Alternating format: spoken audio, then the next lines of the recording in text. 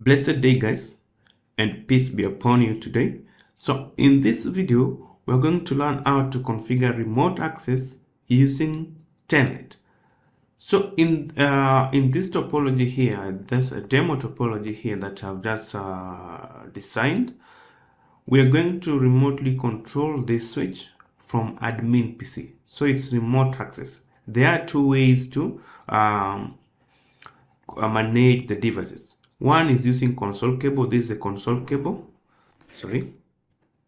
So this is the console cable. This one. Okay. You can console to this switch directly.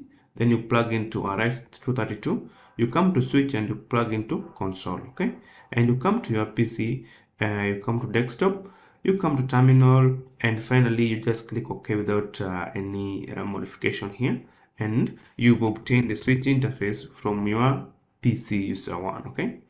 So today we are going to do remote access using Telnet. Okay, there are two ways to remotely manage the devices. We can use SSH or Telnet. So SSH is a secure version of Telnet. Okay, but in this case we're going to use Telnet. Then in the next video we're going to learn how to configure SSH. So without any further ado, let me open the Google spreadsheet and inform you that today we are going to handle remote access using Telnet. Alright. So basically, as I have explained, that Telnet is used to remotely manage the device. So from this PC, we are going to manage this device. Okay. Let's assume this is our desk and this device is located maybe in block F and this is block A. So we can remotely manage this device without physically going here. Okay. All right. So I have highlighted steps that we're going to follow to achieve our objective today. So remote access using Telnet config guides. All right. We draw the nested topology, decorate, and comment. So as you can see, no configuration yet. I've just drawn the diagram. You can see this is the router. This admin PC, this is a remotely controlled switch, a user 1 and user 2. Okay, so this is the network on this side, the network on this side, and you can see the first PC is connecting to the router gig 00 and the switch is connecting to the router gig 01. Okay, gig 01. Okay, all right. So the next step tells us that we should assign IP addresses to the router and host devices. So we are going to use this network to assign this interface and the PC. This network to send this interface and the computers. So without wasting much time, I'll just click on the PC, come to desktop, IP configuration, and it's 192.168.1. Let's give this one 1.10. Okay, and I come here and paste. Then the default gateway will be 1.1. Okay, the default gateway of this PC should be IP address of this interface gig 00. Okay. So let's go to the other PC before we can configure default gateway. Okay, so this one should be 2.something, 2.10, 2.20. Okay, then I will come later and configure default gateways. 2.1. Default gateway of these computers should be the IP address of this interface gig 01. Okay, and I will make gig 01 to have 2.1. That's why you can see the default gateway is 2.1, right?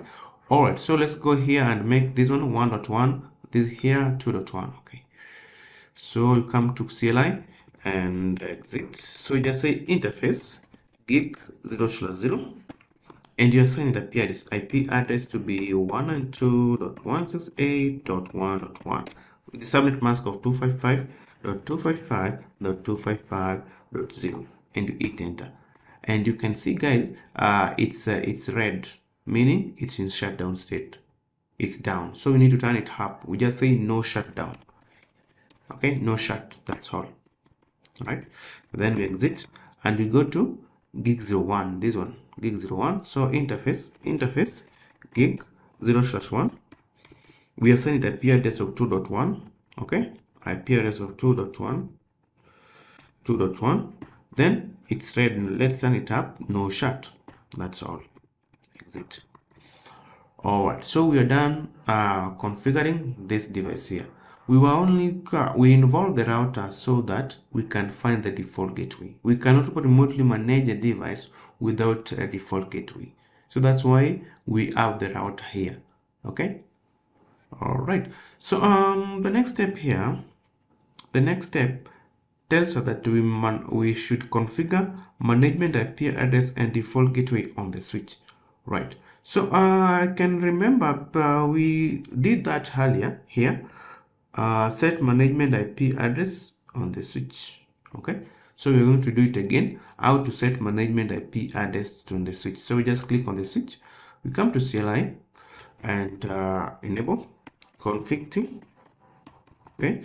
Then how do we set management IP address? We said that there's all ports in a switch belongs to VLAN 1. Okay. So we set the management IP address to interface VLAN 1. So we just say interface VLAN 1. VLAN 1 is the default VLAN in a switch, and all ports in the switch belong to VLAN 1. So we just hit enter. Okay. The second thing we do as per entering the interface VLAN 1 is always in shutdown state. So we need to turn it up. Just say no shut. Okay. So it's up. We are still under interface VLAN 1. So let's assign management IP address. We assign management IP address according to this network. This network tells us that it's 192.168.2. something. So I just want to set IP, just say IP address to be 192.168.2. Let me assign the last IP address 254. Okay, and the subnet mask of 255.255.255.0. Okay, exit. Then we were told to set a management IP address and default gateway on the switch. So if you want to set the default gateway on the switch, you just do it under global configuration mode. You just say IP default gateway, IP default gateway, and you assign the default gateway of this switch should be the IP address of this interface gig01. Okay. All right. So the IP address there was 192.168.2.1. and you hit enter. Okay, that's all. Then you go to the fourth step, configure hostname, domain name, and username and password. So we need to configure, before we can configure Telnet, we need to do hostname, domain name, username and password. So let's start with the hostname. So we just say hostname to be S1. I just want it to be S1. Okay. All right. Then domain name. How do we configure domain name on a device? You just say IP domain name to be domain name google.com, cisco.com, yahoo.com, something like that. Yeah, cisco.com. Okay. Anything you like, right? Then how do you configure username and password? We just say username as a command. Let's say admin, and the password to be, I always like Cisco, but you can write your own password. Okay. So we're done with step 4. Step 5 is to configure local login and transport input telnet on V2I interfaces. So we need to tell V2I interface to use local database to log in. Okay, local database meaning username and password. Okay.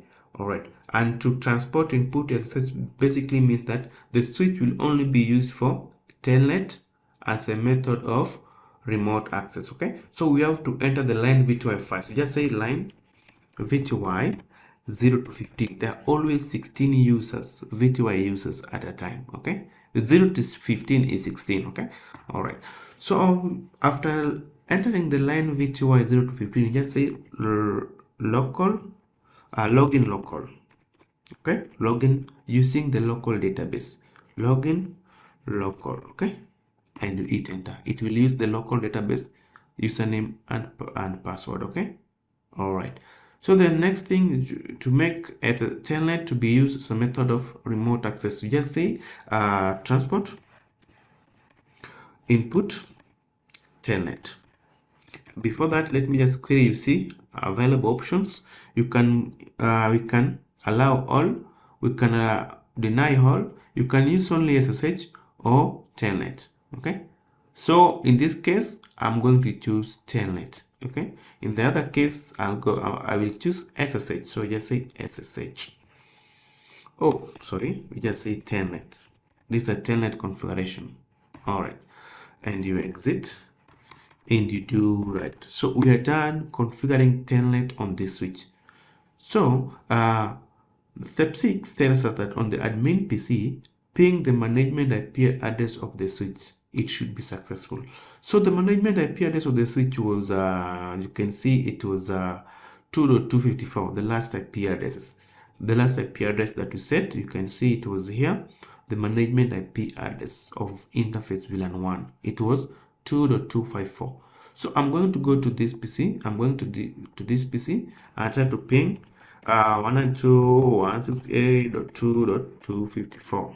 It should ping, because if it doesn't ping, we are not able to telnet to that switch. So let's give it some time to see if it will ping. Yeah, so you see it's pinging.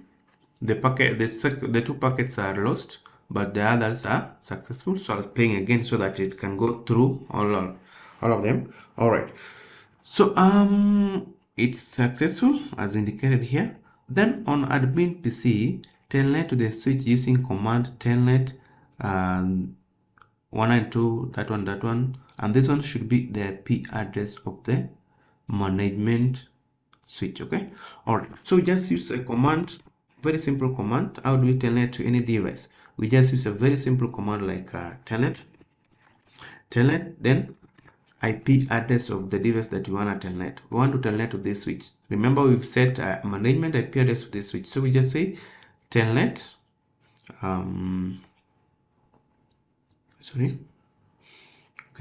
telnet to 192.168.2.254, the management IP address of the switch. Then you hit enter. Then you see we are being asked username. The username that we set, it was admin. You can remember the local database. Okay, then the password that we use was Cisco, small letter, lowercase, all of them. Then you hit enter. You can see we are in switch 1 from our admin PC. Remotely access the switch 1. So we can just say enable oh, no password set. So we need to go to this switch and set enable password. I forgot to write that. We should always set enable password here. Enable password, sorry, enable password. So I just go to this switch and say enable password to be Cisco also. Good. So do that. I'll come back to the PC and exit. So we are back to the C directory. So let's telnet again. This was the command to telnet. Username was admin, password is Cisco, lowercase. Then when you say now enable, you can see the first time we did it, no password set for enable, privilege exec mode. Now we find the password here as Cisco. Okay, now show start.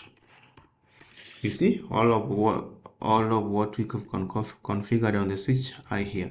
So guys, this is a very, very simple way to configure telnet on the switch, and I have highlighted all the steps that we need to follow to configure telnet on a switch.